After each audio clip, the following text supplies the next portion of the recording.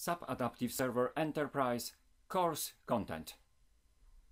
As mentioned in the previous video, I want to guide you over the process of becoming the SAP Adaptive Server Database Administrator.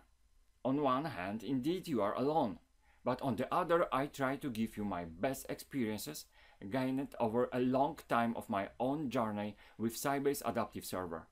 Please remember that Udemy gives you great class environment. You can contact your trainer, send questions, remarks and so on. Let's be in contact.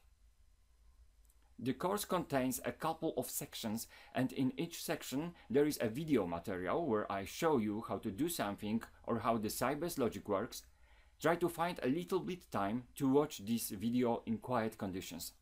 After the video, you will always find a short 3 questions quiz. All the answers can be found in the video, so no worries. If you answer the question incorrectly, just watch the video again. When you already have some theoretical overview of the topic, proceed to the exercises part. Each lesson has a small activities part where you can try to act on your own. In my opinion, this part is the most important. Don't try to watch too much videos at once. This is not a race. This is rather a study and discovery process, so not the tempo is the most important, but the quality. Our course just step by step. We begin with a preparation. I assume that you have a Windows computer where you can install Hyper-V or VM Player and create a virtual machine. If you are working on Linux, no problem. Decide if you want to have a virtual machine or you just want to install Sybase on your host.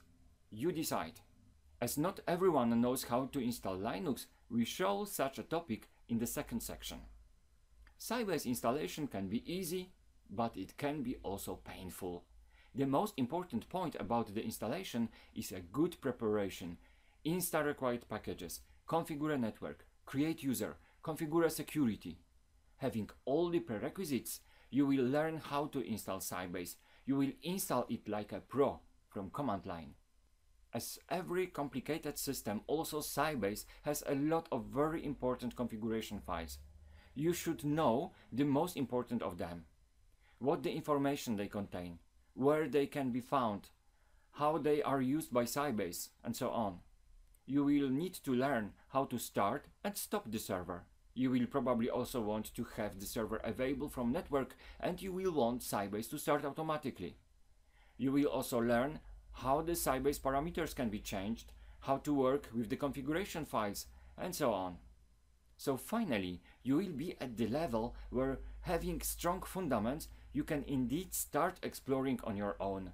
And this is the goal of that course. Good luck!